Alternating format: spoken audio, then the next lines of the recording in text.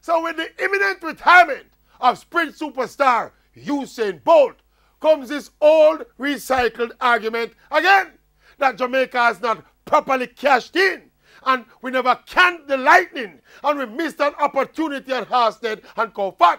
We've been hearing this thing now for the last decade. Now the Maverick is not a negativist or a positivist for that matter. I am a realist. And the last time I checked, Usain St. Leo Bolt is the only track and field athlete on the Forbes list of richest sports stars. Bolt was on the top 10 list of money-making sports stars for 2016. The big man's stardom has transcended athletics and transcended sports.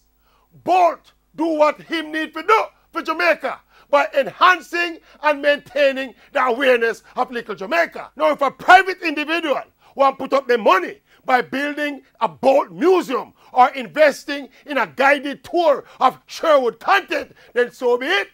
But this constant bawling that government should do this and government should do that to maximize Bolt's popularity, I am not convinced.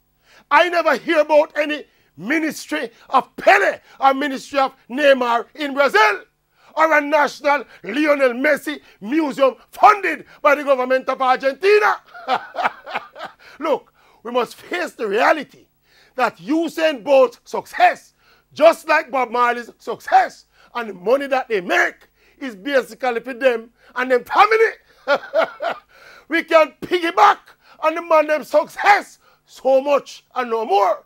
What the government must do is to control crime and unemployment and fix the hospitals and the schools and the roads.